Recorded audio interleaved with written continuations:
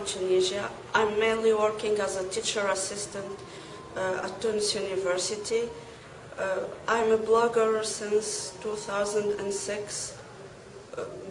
I'm also an activist, human rights activist. I started writing for Global Voices in October 2008. Actually, Sami Ben Harbiya noticed my second, actually I have two blogs.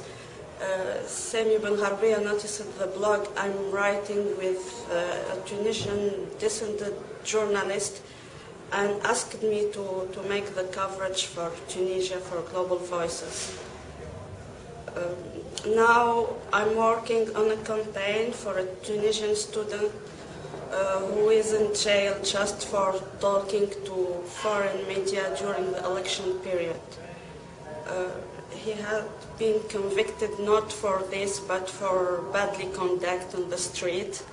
So I'm trying to uncover this injustice. And what could people do to support the cause? Well, I'm asking all the people, first of all, to join the Facebook group for Mohamed Soudani. It's called Support Mohamed Soudani. To make the to put the badge on their blogs, to write about the story.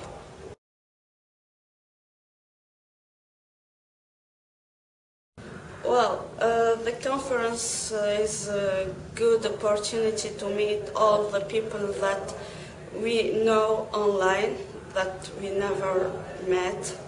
And it's an opportunity to meet new people also, to share different experiences, different knowledge. Yes. Okay. And to have fun too.